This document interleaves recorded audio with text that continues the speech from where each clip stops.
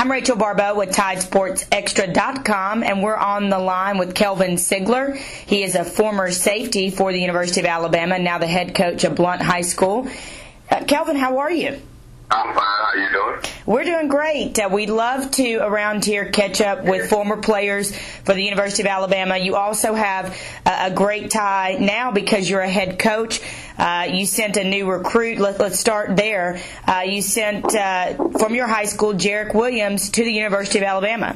Yes. I think Jarrick will be a great player. He did some great things here for us at Blount High School. And, I'm going to hate to see him leave, but he made my job easy as a head coach, just going out there and doing the things we asked him